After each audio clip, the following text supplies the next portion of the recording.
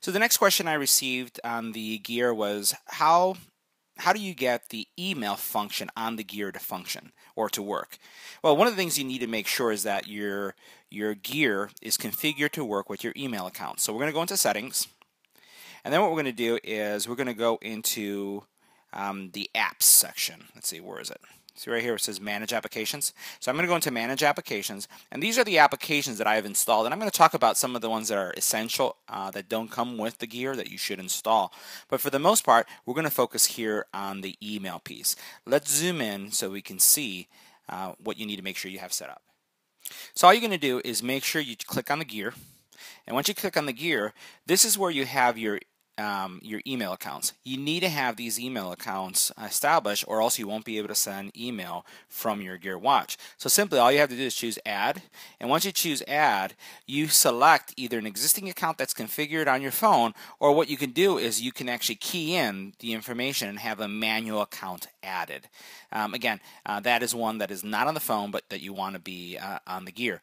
So very simple. If you've done this before with your Google phone, your Android phone, even on your iPhone you do this. You put in your email address, you put in your password, and then you hit next, and it's going to go ahead and configure itself. So that's the first thing you'll need to do to make sure that your email is configured correctly.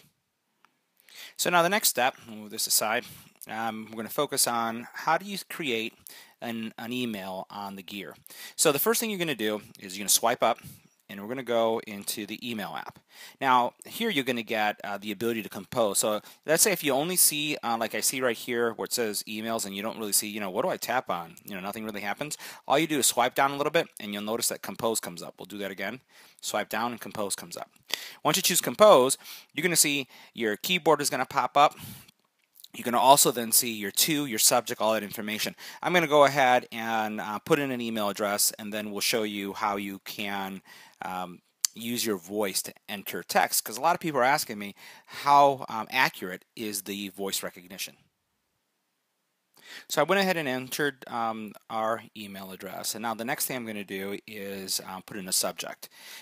You could add another person by tapping on the plus. I'm not going to do that, or you can go into the message. So I'm just going to put in the subject line, and I'm going to use the voice recognition on this just so you can see how it works. Test message. So I got my test message there. I'm going to now swipe down just so that I can get out of that. And I'm going to get out of swipe again so I can get out of the keyboard.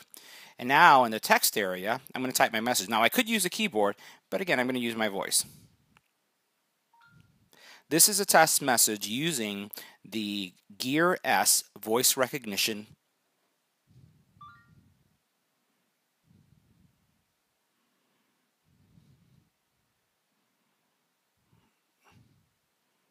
Okay, let's go back. Okay, so this is a test message using the Gear S, and I picked up asked voice recognition. Not bad, only one word incorrect, and it's probably because I wasn't speaking clear enough in order for the system to recognize. So once you've typed this up, all you do is hit send, and the message is gone. So that's how you send a message using your Gear S or email.